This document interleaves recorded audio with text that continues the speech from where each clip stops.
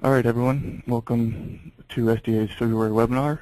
Today, my name is Greg Baker, and today we're going to be talking about optimizing your Femap experience. More specifically, customizing your user toolbars. A quick intro about us. We are SDA, also known as Structural Design and Analysis. We are a small team of about a dozen engineers working in the aerospace industry. We specialize in composite, lightweight materials and structures. We've worked on projects ranging from UAVs to manned and unmanned spacecraft and even naval structures. We're located in Sterling, Virginia, which is just west of Washington, D.C., near Dulles Airport. Like I said, today we are going to be focusing on the user toolbars and how you can lay out your Femap window so that you can access the commands you use most often and speed up your workflow. So I'm going to show how to customize your toolbars as well as assign keyboard shortcuts to those commands and even develop custom commands that trigger APIs that you've created. So let's get started. As you can see at the top of my window, I have a ton of commands stuck on my toolbars, and that's what we're going to be talking about today, is how you can lay out these commands that you can access, the ones that you want to use and the ones you use most often. So the very first thing I'm going to show you is how to actually save this command, this your toolbar layout that you've made, because anytime you reinstall Femap or go to a new computer, anything like that, you're going to want to transfer all the time and effort you spent and customize your toolbars to get it on your new machine. So if you go File, Preferences, and go to the User Interface tab, you'll see down here there's a section for toolbars.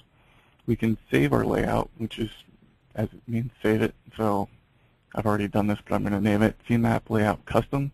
And click Save. You can save this anywhere on your computer, and then simply load it later into a new instance of Femap that you've installed on a different machine.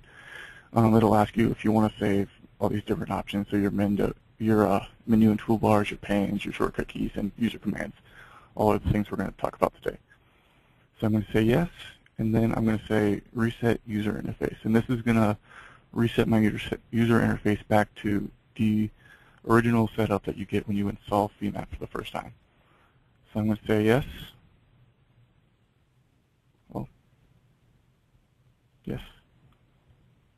Well, why is it not working for me now? Let's try that again. Reset User Interface. Well, usually that works. We'll move on from that today, but I'm going to load in one more layout that I'm going to use the rest of the time. Just has some bigger icons, so hopefully everybody can see it better.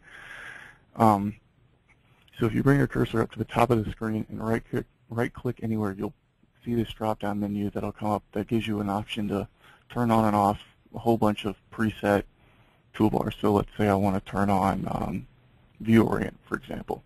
That'll give me this new toolbar, and you're able to grab the toolbars kind of on the left side and drag them around, move them anywhere you want it. You can drag them to the center of the screen. You could snap them on the right side of your screen. Anywhere you pretty much want them, you can dock your toolbars. So if I right-click, though, what I really want to highlight is if you go down to Custom, this brings up a whole new window. This first tab, Label Toolbars, is basically identical to the drop-down menu you saw when you right-click. And that'll give you all your different toolbar options that you can turn on and off, as well as create a new toolbar, name it anything you want, new toolbar, and that'll create a new toolbar where you can place any command you want to. Actually, first, before I move on, though, I want to start with a short example. I'm going to work on this small little model I have here, which is a rib stiffened panel, and just do a short little exercise on it and show you why customizing your window is so important and it can speed up your work time. What I'm going to do here is I'm going to check the element normal vectors and material directions and verify that they're aligned the way I want to. What I'm going to do this the first time is not using any commands located on my toolbars, but simply just using the drop-down menus. And we're going to see how long it takes me. and then I'm going to do it again a second time using all the commands that I've set up and see how much faster it is. So to start, I'm going to say View, Options, and I'm going to turn on my element directions, normal vectors. Okay. And as we can see, this green property has the normal vectors turn the direction I don't want to. So I'm going to say Modify, Update Elements, Reverse Normal, Orient First Edge. I'm going to select that property and say Reverse Normal Direction. Okay, that's fixed.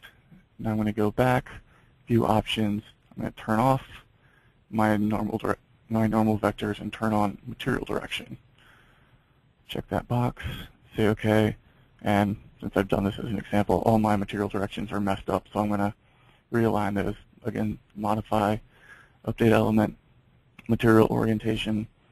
I'm going to select all my elements, say OK, and let's just align it in the Y direction. Okay? And when you redraw your material directions, it leaves kind of a residue of the old material direction that you had. So to get that to go away, you need to redraw your model. So I'm going to say Window, Redraw. Or excuse me, Window Regenerate, and that'll fix the material directions so you just see your new directions. And finally, I'm going to turn the material directions back off. Options, Material Directions, off. Okay, and we're done. So it didn't take too long, but kind of tedious going through all the individual menus like that. Let me close down Femap real quick and reopen it just so I can reset all the changes I just did.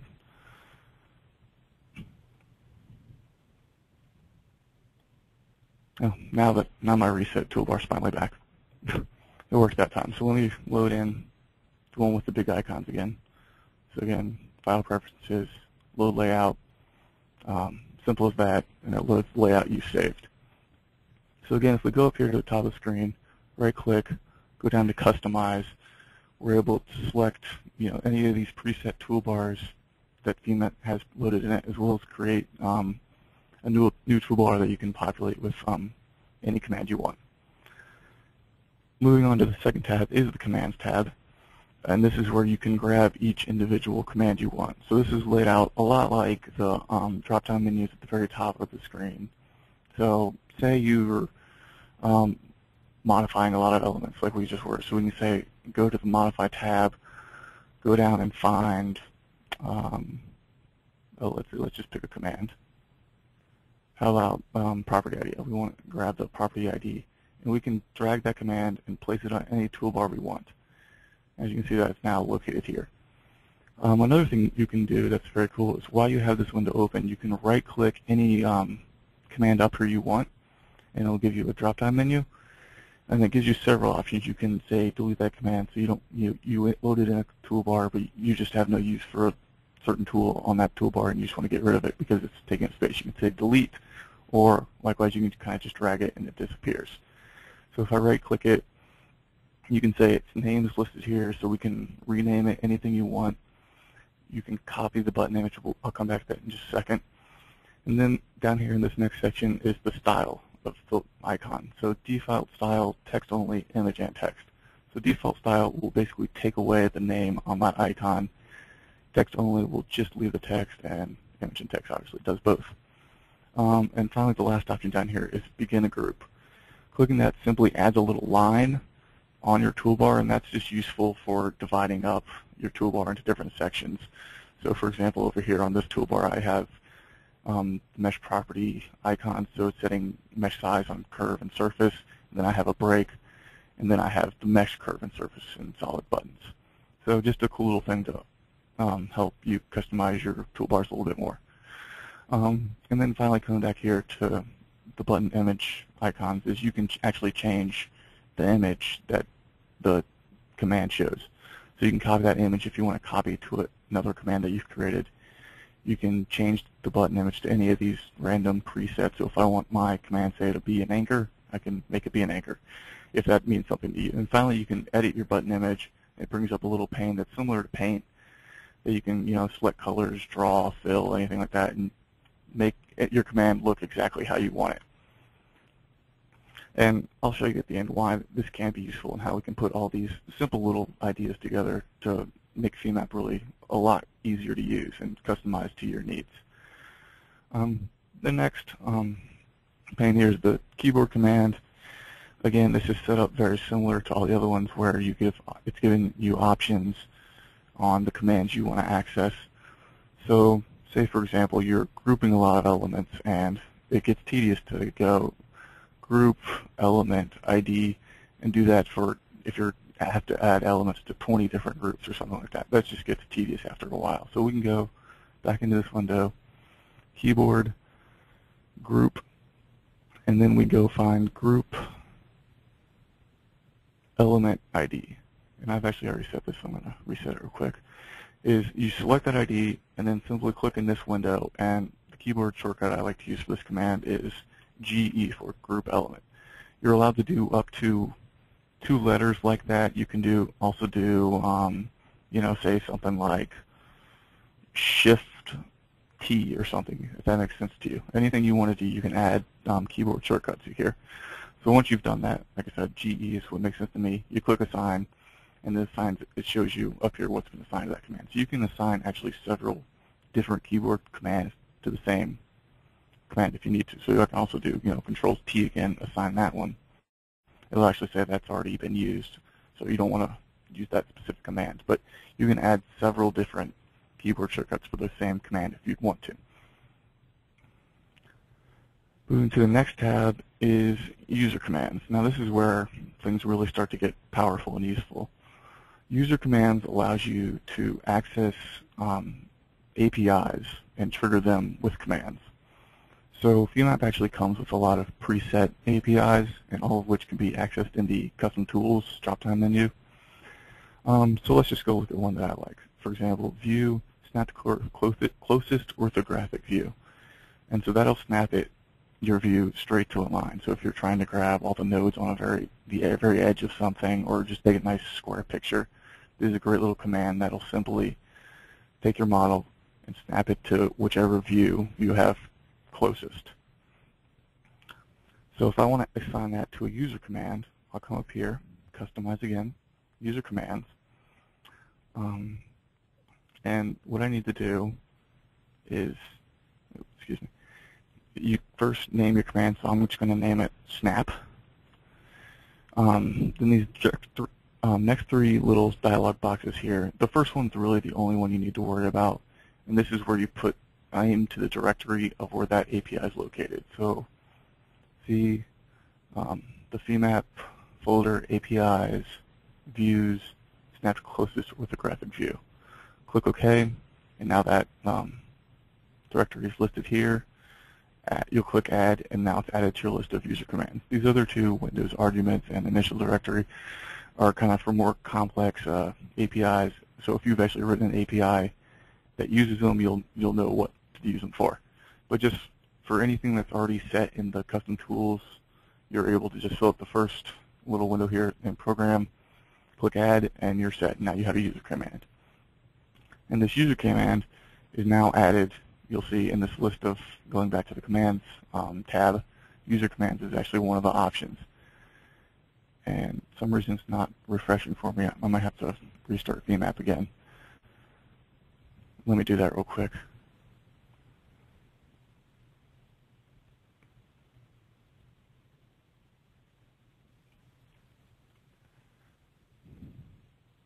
Yep, there it is. So in my user commands tab, there's now snaps now listed. So I can take snap, I can drag it up to my toolbar, place it anywhere I want. I can customize it by adding a button. Say I want that symbol, for example. Click OK. Now I can simply click that button, and it triggers the API.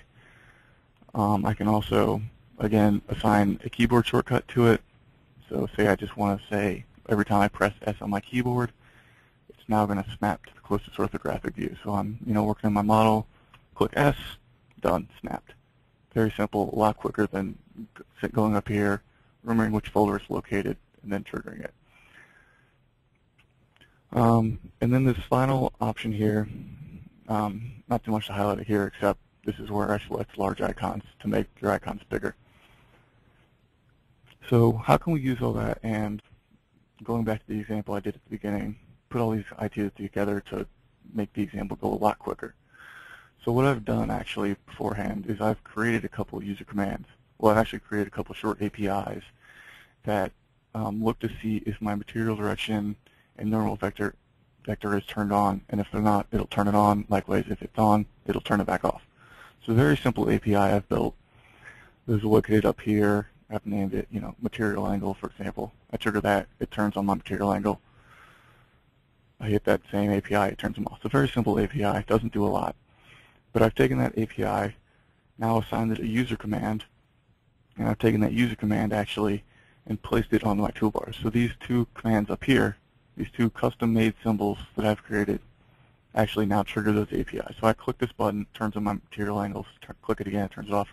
Likewise, I have one that turns on my normal vectors, turns them back off. So if we go back to our example, using keyboard shortcuts and these user commands I've built, I can go through this example a whole lot faster. So I'll turn on my my normal vectors. I'll edit it by property, say OK, turn those back off. Now turn on material angle. I'll edit those, align to the Y direction, update it, Control Z, turn them off, and we're done. So that was a lot quicker and a lot easier than going through all the drop-down menus, remembering where every little button is. I know where they are on my toolbar. I just click them, go, done. Makes Femap a lot easier to use and a lot quicker to use, and makes your life better and everybody happy. So that was a quick little webinar that we had today. I'd like to also highlight a couple other resources we have. This is a book one of my coworkers written named Learning Femap. It's a great resource for anybody just learning the software and wanting to get some good examples and tutorials on how to get started in Femap. We also at SDA are Siemens PLM channel partners, so we provide first-line support for Femap and NX Nastran. You can contact us in a number of ways, either by phone, web, or email.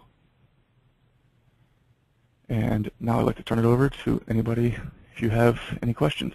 Thank you.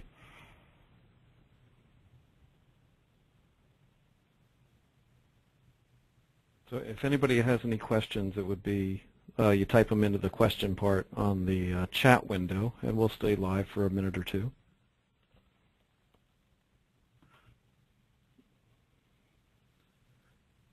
And if you have questions after the webinar has ended, feel free to email Greg at greg@structures.aero, and he can answer any questions you might have.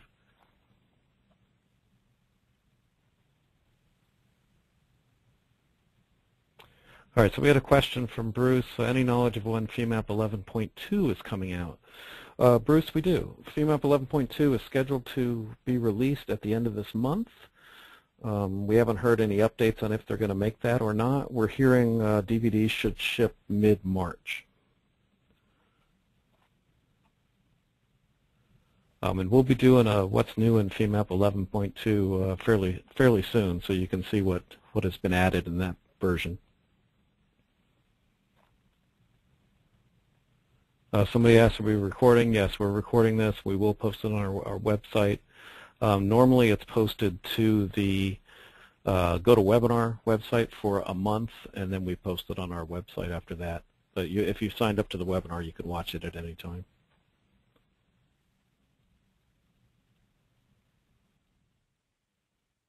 All right, we'll go ahead and end the webinar now. Like I said, if you have any more questions, go ahead and email us.